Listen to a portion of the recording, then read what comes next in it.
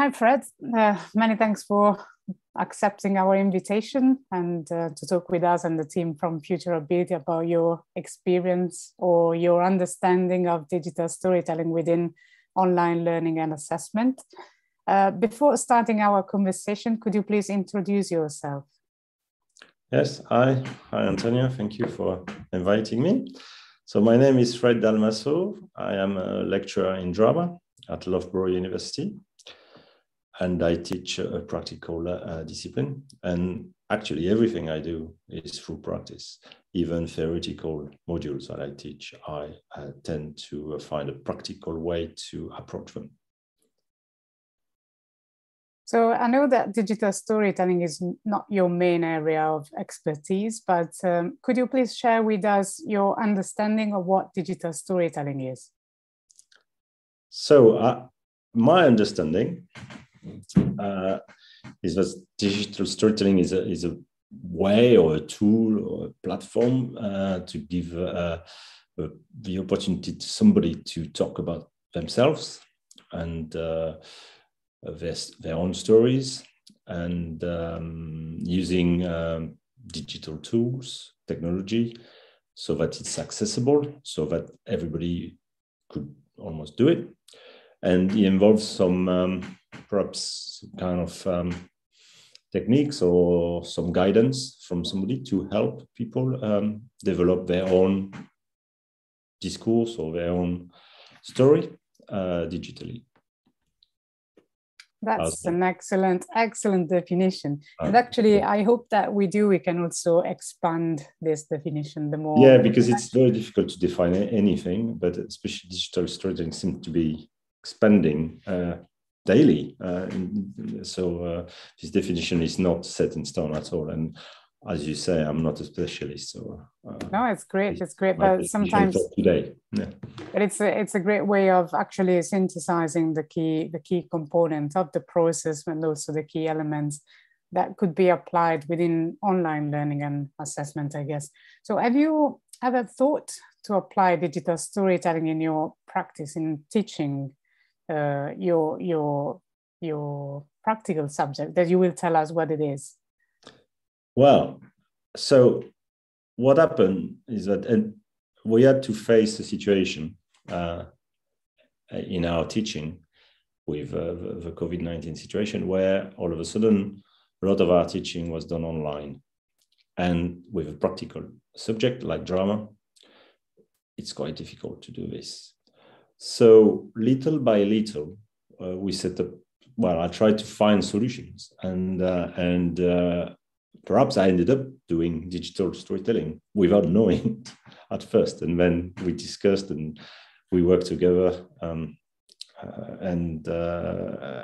we found some digital storytelling solutions to deliver these modules, these teaching modules. And and some doors opened in terms of collaboration with students. And what is interesting in what happened, but we can talk about it in more details, is that he shifted attitudes to learning. I witnessed that with the students, the necessity to do something, to find a solution, to find an online solution, and also the necessity to, because of that, to work even more collaboratively with students. So what was then, so your response, let's say, to an emergency, let's say, brought you to experiment with a new technique that, let's say, we define it as digital storytelling. So what happened? So what did you ask them to produce, and what were you expecting to assess through this production, through this creative process? Okay, so the module I was referring to was a module called Theatre in the Community.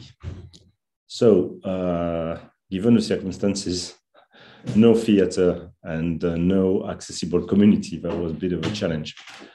And that's what we had to face. So we found a solution to try to get back to the fundamentals of this module, why we were doing a module called Theatre in the Community. So go back to the skills that the students should acquire doing the modules. And we try to transpose that into a digital world. And that included revising assessment, learning content, and especially the way students were working together with one another, but also with us. So I understand that in this particular case, and probably in your teaching philosophy, I think learning and assessment are interlinked. So they are not two separate things. Yes, exactly. So when I teach, I tend to either spread out the assessments so that they're not necessarily at the end, to insist on the fact that the assessment is part of a learning process for any module you teach. And with practical disciplines, perhaps it's a bit easier to do, I don't know.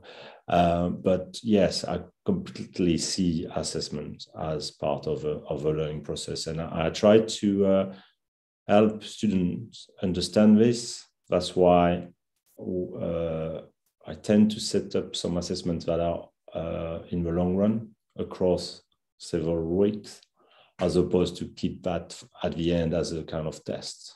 It's more of a process that is assessed, and that includes peer assessment as well. So it becomes something that is not an obstacle or a test, but a process, and so a part of a learning process. Oh, that's great. So from what you say, actually, digital storytelling sounds the ideal tool because it's a process mainly. So it's a reflective process and it's collaborative. So it invites people to actually work together. And even if the output is quite essential because it's the production of a short video, actually the process is the unique experience for the people who are involved in it. And therefore, as a teacher myself, I would think, oh, actually, I would enjoy more assessment if I can spread it out throughout the process and not just as a marking exercise to tick boxes at the end of a production of an output. So that's a great opportunity for us as educators, I think, as well. Definitely. And we got these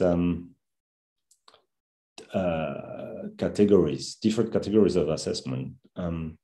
But I always struggle with the idea of a formative assessment or a reflective assessment. And to be honest, I tend to merge the two into one. And I mentioned doors opening earlier, and definitely the idea of being obliged to work digitally and remotely led us to reconsider the form of the assessment itself. So it started to make sense given the students' access to technology and the way we were teaching and receiving learning and exchanging knowledge. It started to make sense not to ask for a written assessment or a written piece at the end, a reflective written piece, but rather a kind of behind the scene documentary, if you like, where students were encouraged to document their progress as they went along. And because the technology was all around us then, it made perfect sense to ask them to record this. And we ended up with digital journals following each student learning process.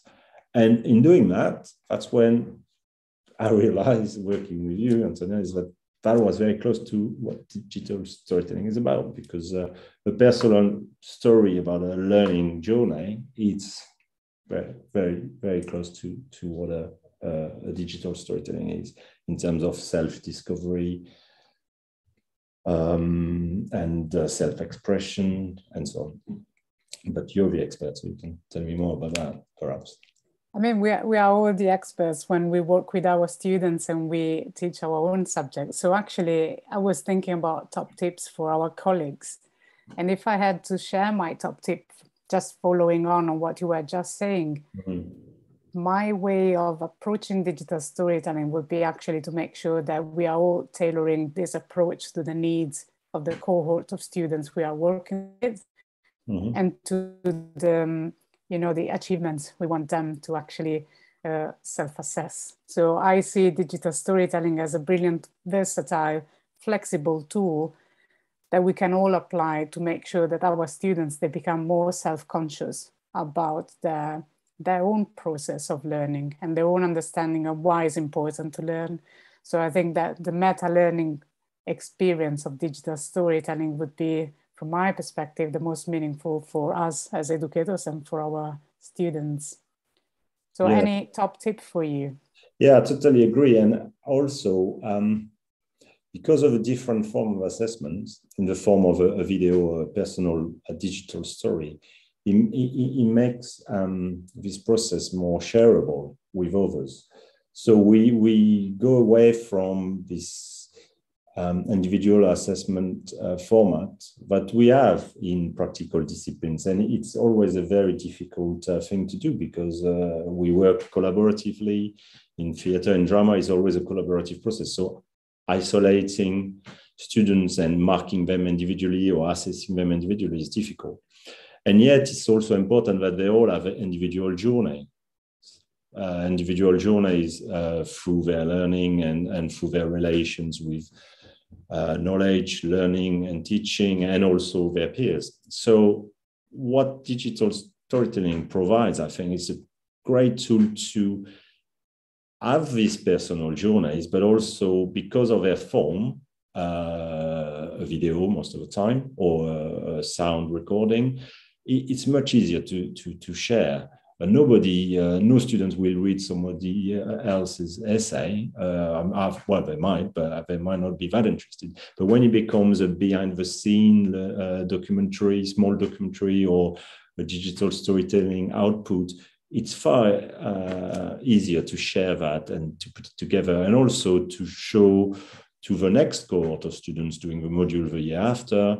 And it becomes a sharing of personal learning experiences, and digital storytelling facilitates this, definitely.